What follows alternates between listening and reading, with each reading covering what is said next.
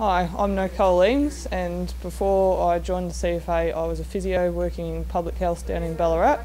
Played basketball pretty competitively growing up and liked getting outdoors and doing hiking and that sort of thing. Before I joined the CFA I didn't really know anything about it, and when I got into the role the more I found out about the organisation, the more I liked it and wanted to be a part of it.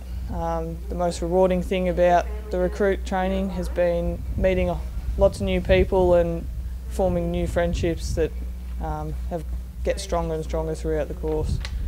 The toughest part about being a firefighter I think will be the emotional impact of dealing with incidents where people are injured or there's children involved.